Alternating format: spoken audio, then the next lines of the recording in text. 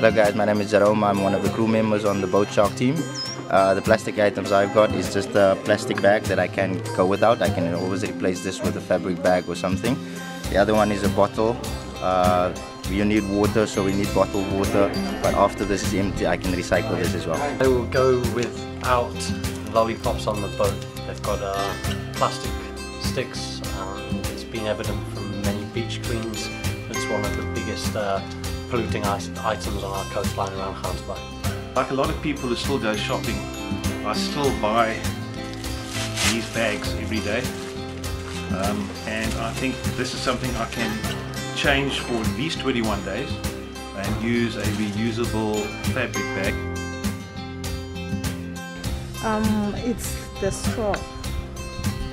It's because it's not important to me because I can drink water or juice with my mouth without a straw.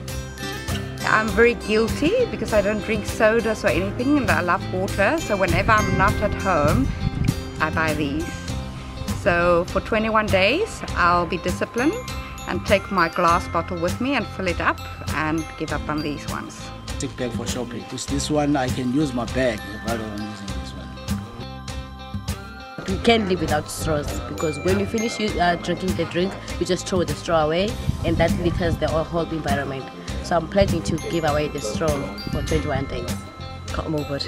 Because on this it's single use, and this is a plastic, more or less like a plastic straw, and it's a single use item, and this is just as bad as the plastic straws and the plastic lollipop sticks. I'm going to give up forever is straws. One of the worst ones.